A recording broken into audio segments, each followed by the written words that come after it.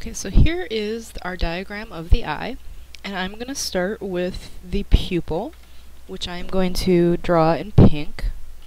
Now the pupil is this front section of the eye. Remember that in real life it's black, and it's the circular area right here in front. Okay.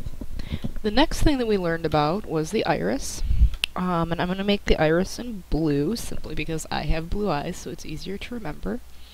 And the way you find the iris is once you've found the pupil, the area immediately above the pupil, right here, and the area immediately below the pupil, right here, are the iris. The last part we've learned about so far that I'm going to color in green is the lens. And the lens is a circular area located immediately behind the pupil. So far we've learned three different parts of the eye: the pupil, the iris, and the lens. Going back to our slides, let's learn some more parts of the eye. The next part of the eye is the retina. And the retina is the inner surface of the eye that contains the photoreceptors. We have two different types of photoreceptors in our eyes: rods and cones. Now rods are photoreceptors that are good at differentiating between light and dark. These are the type of cells that you use when you're in a darkened room. You may have noticed that at night you can't see color very well. Like if you get up in the middle of the night and you're walking through your bedroom and you notice there's a shirt on the floor, it can be really hard to figure out what color that shirt is. This is not because the shirt has a different color at night. The color of the shirt never changes. But in low light situations, like in a darkened room, you use your rods. And so it makes it it's good for seeing in low light areas, but it makes it very hard to see color.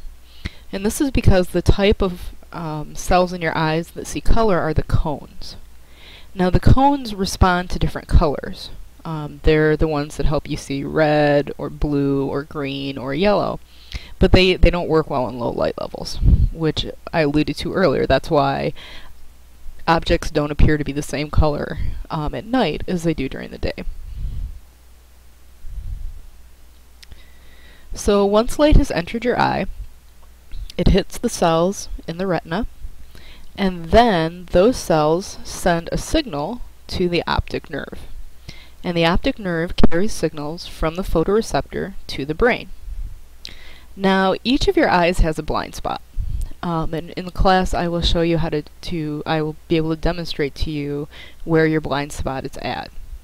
And the reason you have this blind spot is because you don't have any photoreceptors where the optic nerve leaves the eye. So there's a spot on your retina that does not receive light. And like I said, we will demonstrate in class where it's at. It's actually kind of a pretty cool experiment. The next part of the eye we need to learn about is the cornea. The cornea is a clear protective layer at the front of your eye. Think of it as safety glasses. Okay, your cornea acts as a shield that protects your eyes. Let's head back to the diagram of the eye, and let's learn where our next three parts are at. So the first thing we talked about was the cornea. I know I've used red for the cornea before. I'm sorry, not the cornea, the retina. The retina is at the back of the eye, and you can see the eye has 1, 2, 3 layers. And the retina is the innermost layer. Now I'm just going to highlight this innermost layer, showing that that's the retina. Notice it goes above and below that thing in the back, which we'll learn about. That's the optic nerve. And then it also covers this whole area. All this area in the back that has the blood vessels in it, this is all part of the retina. Okay? So for now, the red will be retina. I'm going to switch over to yellow. And yellow is going to stand for my optic nerve. This optic nerve is this bundle of nerve fibers right here in the back. Remember, your optic nerve is the reason that you have a blind spot in each eye. You can't see where the optic nerve connects into your brain. The other thing that we've learned about is the cornea. And the cornea I'm going to do in orange. The cornea is the very front of the eyeball. So this area here is the cornea. Now the reason that we wear safety glasses when we work in the lab is because we don't really have a very good way of fixing eyes yet. And the cornea is definitely a part of the eye that you do not want to mess up. Because if you mess up the cornea, if you damage it, it becomes translucent or opaque. In other words, you can't see through it. If you can't see through it, light's not going to make it into your eye. We're going to transfer back to the PowerPoint a second and cover a little. Nope, actually that's going to be our last slide for today because I wanted to divide up the eyes and the ears. So we've finished covering the parts of the eye.